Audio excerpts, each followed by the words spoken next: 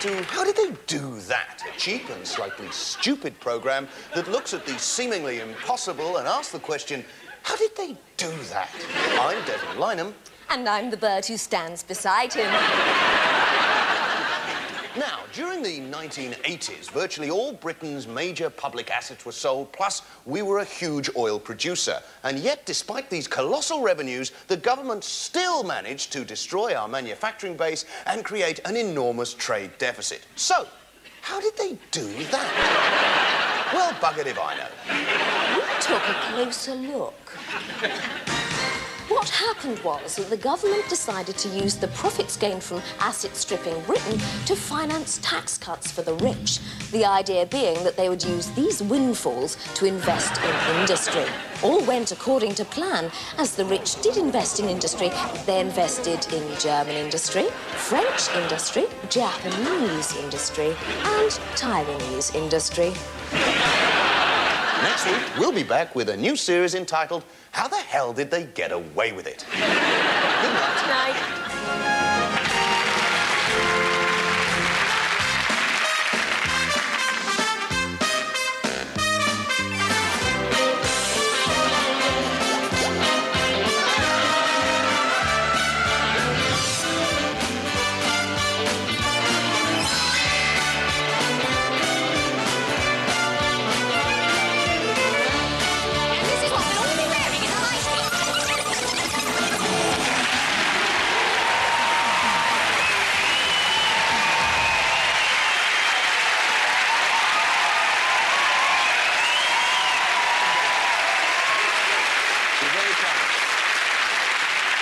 Now, it is occasionally said that clever political satire is dead. That's what they say. They say these days it's all just smug sneers and knob gags. Well, I'd say blame the politicians. They've become self-satirising. There are no gags left to write. I mean, 3 weeks ago, the Prime Minister offered as proof of Britain's economic recovery that the Germans were buying up our motor industry. Well, how's a comic supposed to top a gag like that, eh? Now we discover that this sale of Rover apparently to the Germans, actually, it's rather worrying. And why are we so worried? Because it's pissed off the Japanese. Well, Rule Britannia, Britain's economic recovery has to be the most eagerly awaited comeback since good old Torval and Dean. Mixed signals on the economy today, with Britain's last coal mines and shipyards facing closure. But in a surprising piece of good news for the Chancellor, W.H. Smiths have just announced the sale of a biro in Western supermarket. Further evidence in the High Street today that the long-awaited economic upturn is at last becoming a reality. Yes, well, we're particularly pleased with these figures because the biro sold was not, in fact, just any old biro, but a luxury refillable item in a presentation plastic box. So what we're seeing here is the consumer rediscovering his taste for luxury. Figures out today show that someone's been down the shops, and that's what the Chancellor's cheering about. Not that we've made anything or built anything, but that some poor sadax down at Dixon's buying a Japanese video on credit. Whoopee, Britain's got an economy again. We have to interrupt this broadcast to bring you urgent news on the economy. The consumer-led recovery continued unabated as shoppers literally started to spend the country out of recession with the confirmed sale of an 8-piece set of garden furniture from a DIY superstore in Cheam. Well, of course, we're delighted with this first-rate news, although we must remain cautious and remind ourselves that it is, in fact, only one set of garden furniture that has been sold. Nonetheless, it was quite an expensive set of garden furniture, and quite frankly, it's very nice to have good news at last and be able to show the glue-mongers and the moaning minis how very, very wrong they are. Some people feel that the comedy is a divisive art form, that it's all about cynicism and sneering. Tonight, by way of contrast, I should like to talk about that which unites us.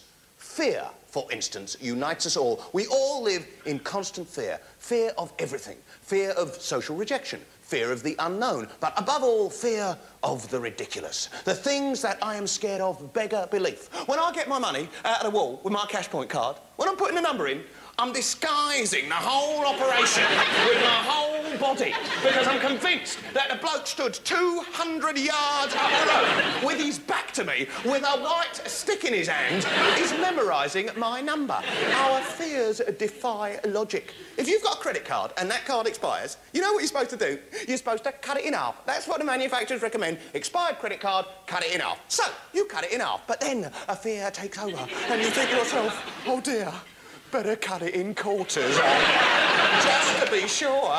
Because let's face it, any shopkeeper faced with 2 severed halves of an expired credit card rudely sellotaped together is scarcely going to notice the subterfuge, are they? So, you cut it in quarters, but by this time all semblance of reason has departed from your mind as you think, oh, I better just cut it into 8. So, and now paranoia has taken over altogether as you cut that thing into 16 little pieces and still you can't relax, still you can't be sure, until eventually you say to yourself, I know what I'll do. I'll stick half the bits in my bin at home and take the other half to work with me. We are all prey to the wildest fantasies in our terror. In the daytime, a distant creak is a distant creak. At night, it sounds exactly like the stealthy footfall of a mad axeman. And were it actually to be the stealthy footfall of a mad axeman, what is our defence? Do we run? Do we hide? Do we call the police? No. We pull our duvets up. Well, that's all right, isn't it? Safe now, eh? You've seen it on the label. 10% duck down, 90% acrylic, keeps you warm in winter, cool in summer, and guaranteed impenetrable to an axe. I am scared of everything. One morning, I was staying in a hotel, right, and I had cornflakes. Right? It was in one of those, the cornflakes were in one of those little individual variety boxes. You know, the ones are a bit of fun, aren't they? Until you realise there's bugger all in them. You know? So I'm eating these cornflakes, right? As you do. Not remotely surprised at how good they taste. Those ads are extraordinary. Have you forgotten how good they taste? No. It's incredible, trying to convince an entire nation that they've forgotten about cornflakes. That somehow it's going to be like a big vibe to shove a spoon for. I mean, it's just not a surprising product, I'm sorry. Sellotape, have you forgotten how sticky it is? Eggs, remember that great yellow bit in the middle? Anyway, having recovered from the shock of the taste of cornflakes, you know, I mean, they brought me round, as they would. And it's giving me, I'm reading the box, you see, and it's giving me great news. Oh, yes. It is informing me that by eating these cornflakes, I am, in fact, consuming 1/4 of my adult daily requirement of niacin, thiamine, and riboflavin. Wow! Whoopee! Fake news. Except not really, because, you see, all day afterwards, I was sort of nervous and anxious. Like, it was a kind of niggling fear in the back of my head because, you see, I was thinking to myself, where am I getting the other 3/4 from? I mean, was I supposed to eat 4 bowls? I mean, that's a lot of cornflakes. Then I think, well, that's just today. I mean, I haven't had cornflakes for weeks. Is this problem accumulative? I mean, how far am I behind? Of course, in a saner moment, I remember that I don't know anything about niacin, thiamine, and riboflavin. I mean, it might be crap, mightn't it? I mean, or maybe you get it in everything. Beer, crisps, 1 pack of fags probably contains a lifetime supply of niacin, thiamine, and riboflavin. You see, our fears are there to be played upon. I'm fearful of that, because fear leads to intolerance. Of course it does. And intolerance leads to trouble. I mean, I was reading the other day that there's a lot of people want gun ownership laws loosened. They say criminals are getting guns and we should be able to defend ourselves. This is madness. I mean, the last time that gun control was debated seriously was after Hungerford, when a man went mad with a machine gun. And at the time, I seem to remember a spokesperson saying, we don't want to ban these weapons altogether because what about the rights of the genuine sportsman? Excuse me? A genuine sportsman with a machine gun. Bit of a contradiction in terms, I think. Doesn't give the elk a lot of options, does it? But nonetheless, the attitude from the Home Office was in agreement. They said, we don't want to ban these weapons altogether. What we need is a better vetting process. That's what we need, they said. What questions should we ask of a person, they said, to find out whether he or she is a suitable person to own a machine gun?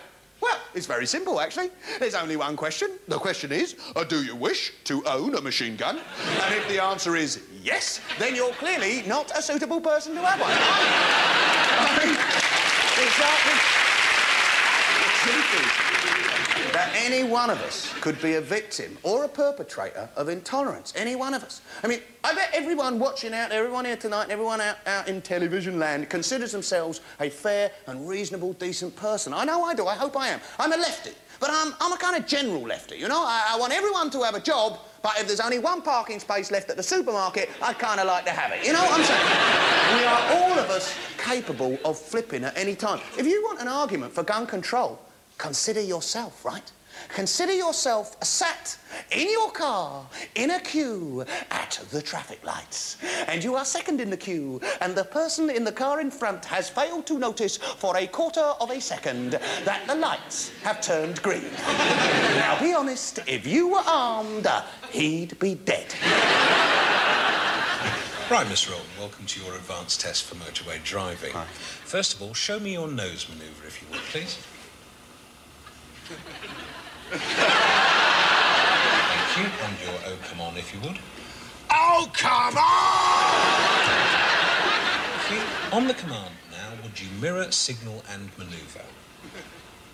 Thank you. Radio and cassette, please.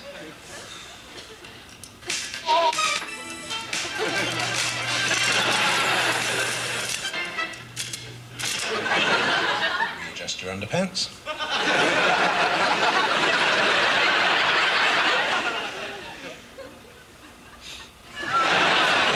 Finally, when I tap the dashboard, I wish you to react as if the car in front has edged forward 7 feet. Good. Well, I'm happy to inform you that you have passed. Great. 1 or 2 points. I'd like to have seen a little bit more examination of the contents of the fingernail after the nose manoeuvre. I quite certainly realise there should never have been a cassette in the cassette box. I don't believe I did that. I can inform you that you're fully qualified to sit in any contraflow in Great Britain. Right. I'll walk from here. What's wrong with us? Let me tell you. I mean, if God made man in his own image, he must be a pretty strange sort of bloke. I mean, there will, of course, be some women out there who object to me calling God a bloke. They will say it is sexist to turn God into a patriarchal figure. They will say that God was not necessarily a man. And I say, rubbish. Of course, God's a man. We need look no further than periods for evidence of that. Oh, when God was sorting out the plumbing of the two sexes, which sex did he decide would have the periods? Well, bugger me backwards with a blunt market vegetable. But let's let the girls do it. Although, ladies,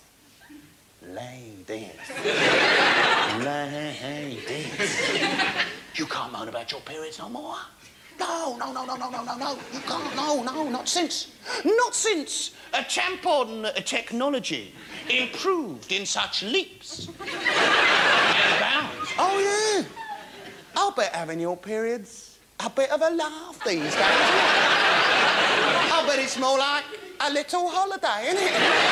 My period next week, super. Must dust off me bike shorts and me rollerblades.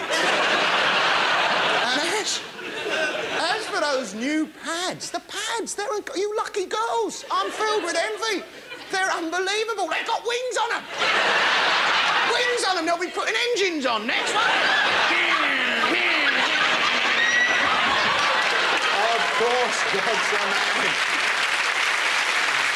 We need look no further than the smear test for evidence of that. Oh, at the dawn of time when God was working out the plumbing of the two sexes, which sex did he ordain would have to hear every 3 years throughout their adult lives that terrifying phrase, knees apart, keep your bottom down, which means an ice-cold duck-billed torpedo is about to be shoved up your khyber. Oh, yes, the blokes don't know that phrase, but the women do. If any blokes were to sneak up behind a woman tonight and whisper in her ear, knees apart, keep your bottom down, she go, the most terrifying phrase in the English language in medicine. The doctor says, knees apart, keep your bottom down. I'm about to drive something not dissimilar to a Ford Cortina up your jump. Of course, God's a man. We notice it's not the men who find themselves prostrate in the least dignified position known to science. You girls, you can see the doctor between your knees. The bastard's trying to make conversation. He says, so, what part of town do you come from then? You say, it doesn't matter, just scrape my belly and piss off. Now, some people say, they point out, come on, Ben, not all these doctors are blokes, some of them are women. No, that's true, but they all turn into Dr. Frankenstein when they get in the smear surgery. You can see them between your knees as they lope across the surgery. Loping towards the cold cabinet, he opens the doors of the cabinet, drags out the ice-cold duck-billed torpedo. He says, I'll just warm it up for you, love. He's chipping the ice off it, snapping it together like that weapon Edward Fox uses in The Day of the Jackal. Schlong, ding, flong, dang, and it's ready. And up it goes, girls. Up it goes, and just when you think there's nowhere further for it to go, when it seems that every nook and cranny of your intimate plumbing has been stuffed to bursting point with ice-cold metal, click, out come the extending arms and start forcing out the side, yes. I swear they use the same technology they use on the Channel Tunnel. You keep expecting a little Frenchman to emerge saying, bonjour, hello, hello, my friend. He's got you on the slab, girls. He's got you there. Your knees are up in the air. He looks you in the eye. He says, do try and relax.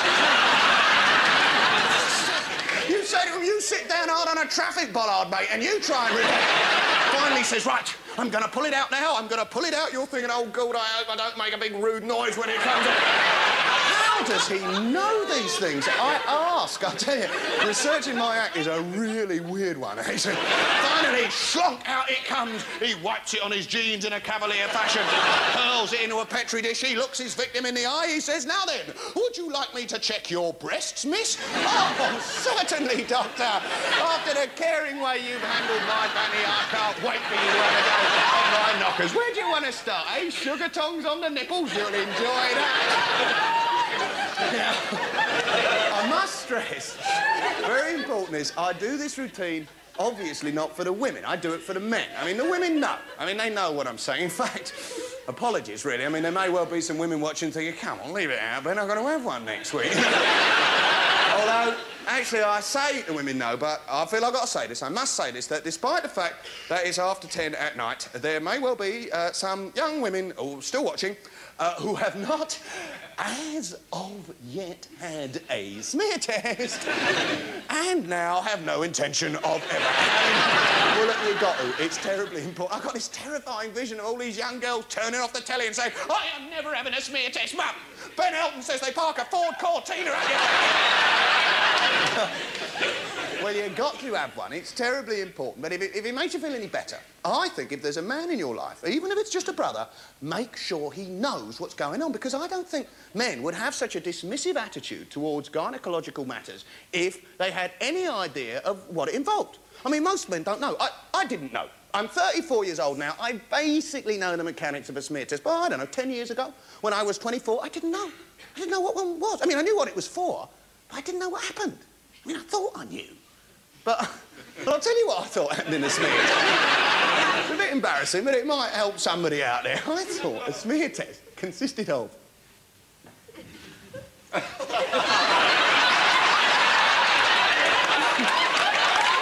you would, wouldn't you? You know the feeling? No sooner do you get the floor done when... Sorry, Mum.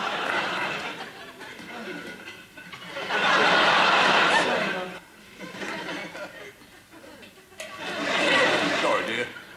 That's why a friend recommended new Blam floor cleaner. Just put it in a casserole instead of a stock cube, and you'll never have to clean another floor again. For a really lasting shine, don't clean the floor, poison your family. Britain's fragile economic growth suffered a setback today as a biro which had been presumed sold in Western Supermare was returned to the shop. Tonight on Urban Wildlife, we look at perhaps the most shy and elusive of all city-dwelling creatures, the dirty magpie. Tremendously shy creatures and go to great lengths to avoid being spotted. We set up our hive been a busy urban newsagent behind the quavers. Now, just watch the little fellow in the hat. He's spending an awfully long time over that computer magazine. Now, that's a telltale sign. Look, he's glancing about. There's an anxious look, a quickening of the heart. What a beautiful creature he is. There's nervous fear. He's terribly shy. Now, watch him. He's preparing to spring. He's gonna pick up a newspaper for cover. See that? Now, look. There it is. The speed and grace of these timid little fellows is quite wonderful. Now, let's watch it again in slow motion. Now, see this? We didn't spot that before. The newsagent studying the magazine, a very embarrassing moment. It's a terrible moment for the shy creatures as he has to wait for his change. It seems to go on forever. Can you see the pulse quickening, the heart thumping? But he's out. He's away. Oh, no, he's not. He had to wait for his receipt. Missed that first. Speaking to foreigners has never been easier with LinguaLearn audio and video cassettes. Where is the bus station? Where is the bus station? LinguaLearn also makes you fluent in the essential hand and body movements. Bus station! Toilet! So whether you're going to France, Sausage, egg and chips! Spain, Sausage, egg and chips! Italy or Greece, Sausage, egg and chips! learn perfect foreign the LinguaLearn way. And it'll cost you much less than you think.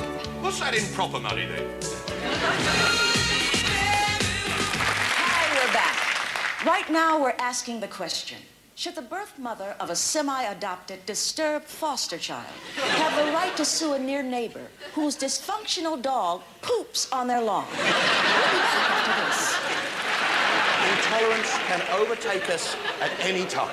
I was in this post office the other day. It wasn't, you know, a nice, friendly old post office. You know, the little ones you used to get sweets in when you were a kid. You remember that? You know, abandoned teeth, all ye who enter here. I mean, it just occurred to me the other day, we used to get these sweets that were shaped like dentures. You remember that? You stick it in your hand. A bit sick, isn't it? Don't you think? Sweets are shaped like teeth. It's a bit like having lung-shaped cigarettes, isn't it? Anyway, it wasn't one of those great old post offices. It was a modern city one. You know how since the Citizens' Charter, everything's got a charter? The post office has got a charter, and it says that they are dedicated to reducing the number of queues. And they've done it, too, because now there's only one queue.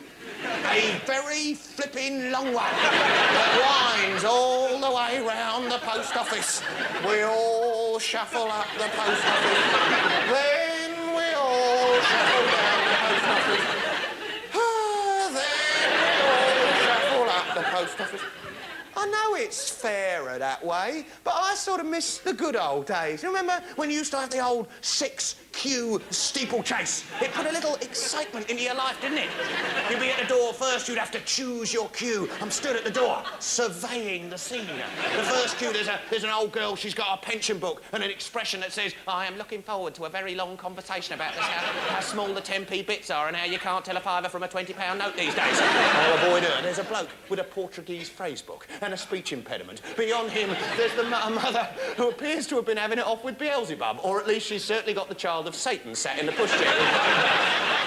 Or perhaps she's only minding the kid for the Prince of Darkness while the Prince visits a plague of boils on the neck of the hormonally imbalanced youth trying to pay for his moped licence in 15 quarterly instalments. It's a nightmare. The queue, I mean, the one next to me, that's not too bad. The one near the door, not too bad, except I can't see the one at the far end of the post office. That might be better. It's the terrible queue dilemma. Do I join this one and risk the fact that I might be missing a better one at the other end, or do I quickly pop across and check out the far end, which means possibly losing the one near the door? I'm transfixed. Should I stay or should I go? A reckless impulse. I'm off. Past the old granny, past Mrs. Lucifer, round the kid with the pizza on his neck. I get a look at the last queue. Oh no, there's a bloke with what appears to be a rather poorly wrapped set of garden furniture at the front, wondering where to stick the stamps. So I quickly double back past Pizza Net, Granny and the Devil's Child, but bugger it now. The queue near the door's ruined. It's got 3 Swedish foreign exchange students with out-of-date visitors' passports. I turn again, distraught that I've blown both ends. Oh, obviously. The bloke with the garden furniture has turned out to be a lightning stamp licker. I bet his wife's a happy woman, and he's gone.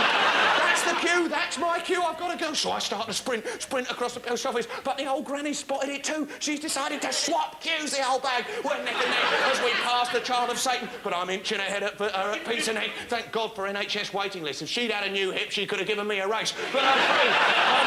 No, the bitch hurls a string bag full of Brussels sprouts to mark her place in the queue. Damn! I turn and face my conqueror. You have bested me this time, old hag. But there will come another pension day, and then your Zimmer frame will be as chaff beneath my chariot wheels. A bit of excitement, you see. But these days, we all shuffle up the post office. And we all shuffle down the post office. You know how... No, brief digression, but you know how they're talking about how to make Shakespeare more relevant in schools? It's relevant. This is important to the routine. Well, I don't think they're teaching it properly. I remember once reading this essay. It was called Shakespeare, Our Contemporary. I've always remembered it because it posited a rather wonderful theory. It suggested that such was Shakespeare's genius, that even though he wrote 400 years ago, nonetheless, his window on the human experience is as relevant today as it ever was. Even though he could never recognise anything about our world, nonetheless, his timeless verse reflects our triumphs and our pain as unerringly as it did the people of his own time. Shakespeare, our contemporary. The Germans recognise the phenomena too. They call it unserer Shakespeare, our Shakespeare. I think it's a beautiful theory, and with your permission, I'd love to try it tonight. Just for a moment, I'd like to give it a go. Consider, if you would, Macbeth's reaction to the bloody madness and suicide of his beloved wife and the collapse of all his hopes and dreams. What does he say? He's alone on stage, and he says, tomorrow and tomorrow and tomorrow creeps in this petty pace from day to day till the last syllable of recorded time. Now, that bloke has been in a post office. Intolerance can grit our souls like a vice at any time. At the front of the communal queue, some bloke has failed to notice for a quarter of a picosecond that a window has come free, and behind him 15 reasonably decent people, including me, want him dead. Why do we waste our precious lives in such pointless anger and aggression? I'm in a traffic jam. I can see it's a half mile to the lights. I know I'm stuck. I cannot move. At least 15 minutes, I'm trapped. But I'm not trapped. My mind is free to travel the world at will. So what am I doing with this spare time? Am I thinking beautiful thoughts, or remembering some wonderful thing that's happened to me, or planning some future pleasure? No. No, what I'm thinking for 15 minutes without a break or a pause is that bloke coming out of the side street thinks he's getting in. I'm